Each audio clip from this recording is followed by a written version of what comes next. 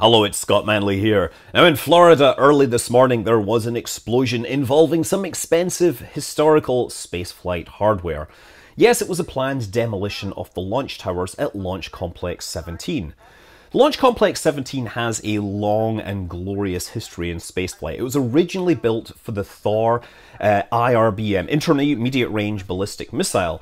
Now, Thor became a launch vehicle by mating it with various upper stages. So there was Thor Able, Thor Able Star, and through various iterations they eventually came up with Thor Delta. Thor Delta became the Delta series of launchers that we know today, and Launch Complex 17 handled them all up till the Delta 3 tests. Delta 3 obviously never turned into a proper rocket, and Delta 4, incidentally, has almost no relation to Delta 3. The only real similarities are the structure of the upper stage and fairing on the lighter versions. But yeah, Delta 2 was a fantastic rocket and launched many payloads. Launch Complex 17 was also upgraded to handle the heavy version of the Delta 2, which all they did was they took the larger solid rocket boosters off the Delta 3 and slapped them on a Delta 2. What was launched out of this? We've had Telstar 1, which was the first communication satellite, the first commercial communication satellite. It's launched near Mars Global Surveyor, Pathfinder, Deep Space One, Mars Odyssey, Stereo, Themis, Grail. Like, so many awesome spacecraft have come out of this launch complex.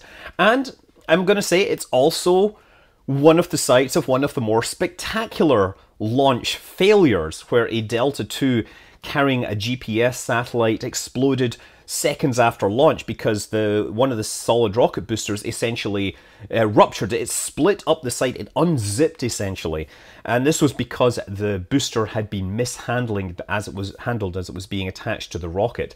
That explosion scattered burning debris all over the area for thousands of feet around. So it's one of these ones that often turns up in the most spectacular rocket failures ever. So, yeah, I mean, it's kind of amazing to see this. The Delta 2 is only now flying out of Vandenberg. There's one more launch, and if that works, that should make 100 successful launches for that launch vehicle, which would be pretty cool. But, of course, Delta 4 is now the current generation of Delta, and it's likely to be the last Delta because, of course, ULA are moving over to Vulcan, which is going to be their next generation of launch vehicle to compete with SpaceX. So they're demolishing these launch towers because they're, of course, wanting to reuse the site. The new resident will be Lunar Express, who don't want to launch anything from the site, but they do want to use it to test their lunar landing capabilities.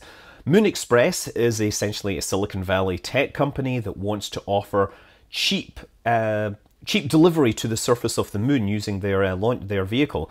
They were originally going to participate in the Google Lunar X Prize, but of course, since the start of this year, it's been realized that none of the competitors in that challenge would actually make the deadline.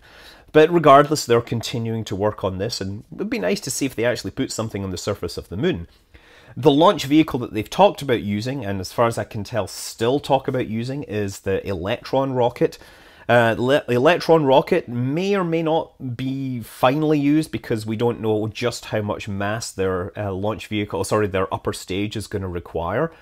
But, you know, we'll see. Electron's obviously still waiting to perform its third launch. They had a launch window open for its business time, but unfortunately they never managed to get it off. And, yeah, we'll see what happens there. Anyway, yeah, been an interesting morning. Could also talk about that whole blazar neutrino gamma ray thing, but I'm going to have to actually do a little more reading so I can talk about that with some knowledge. I'm Scott Manley. Fly safe.